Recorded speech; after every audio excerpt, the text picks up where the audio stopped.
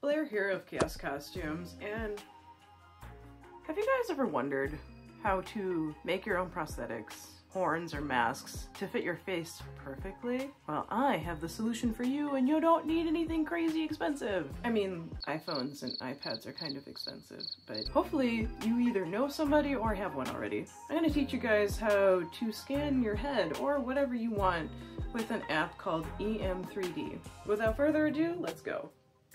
So what you're going to go to is the App Store and search for EM3D. And then this is what you're looking for.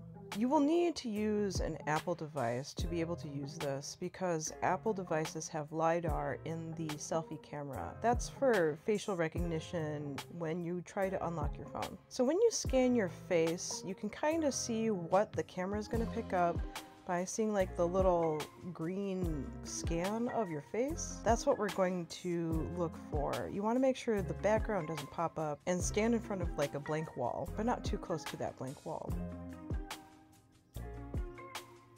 Now you see little dots that form in green around your face, and you don't want to move yourself. You want to move the device around your face and stay as still as possible. This might take a couple tries just to get the perfect scan.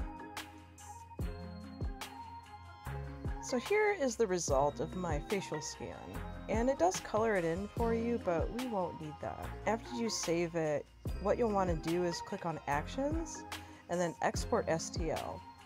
That does cost a little bit of money, but it's a one-time fee, and you have it forever. We're going to export that out exactly to Nomad, and you see here's my face. The STL of my face. Now it's time to edit it. So here in Nomad, you can see my face. And unfortunately, it's hollow on the inside, so we're gonna want to voxel remesh it before we do anything. If we tried to trim it before doing this, it's gonna calculate the geometry really weird. So what I'm gonna do here is in the gizmo, we're gonna move origin. That will move your scan where it needs to be so that we can trim it symmetrically. What I'm going to do is go in with the crease tool to kind of clean up my facial details. My lips are a little blurry, so sharpening those up. You don't want to get too crazy with adding or subtracting details because it can change the topology of your face, and we don't want that. You can kind of get clearer details if you scan multiple parts of your face closer and then glue it all together. But that's a lot more difficult. I can smooth out the texture of the scan here, at least. Here I'm shoring up the eyelids, making them a little more crisp. And then going with the clay tool to kind of build up that eyelid. You don't really have to do this. Now I want to map out where my hairline is, so I'm going to go in with a different color and kind of trace that out before I smooth out my hair.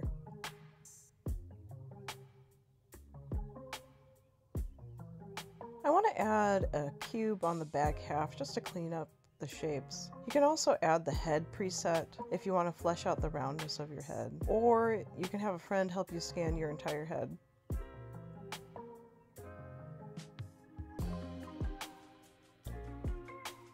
Here I'm seeing that it's a little asymmetrical, so I'm toggling the symmetry line and pushing and pulling my head where it needs to be. And then smoothing out my hair. You can avoid this process by either putting on a bald cap or a wig cap, like a smooth wig cap, to flatten out your head when it scans. I want to show what you can do without any extra tools other than an Apple device. I want to clean up this hairline a bit. So now that I have it symmetrically placed, I can do that. So here we have a copy of our face that we can boolean out of anything.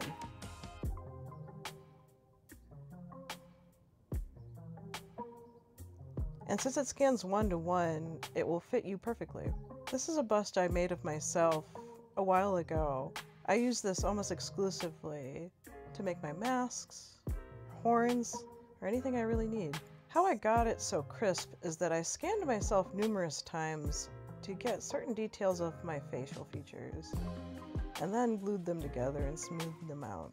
That's the more advanced way of using this tool. But you can see how nice and crisp this is, and you can see all of my ear details and eyes and mouth and whatnot. But it took a little bit of work.